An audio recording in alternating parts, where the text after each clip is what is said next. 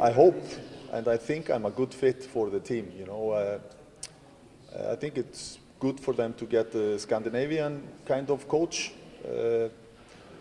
Those are the teams that are dominating a little bit now, Denmark and Sweden, Norway, Iceland also sometimes. So I think the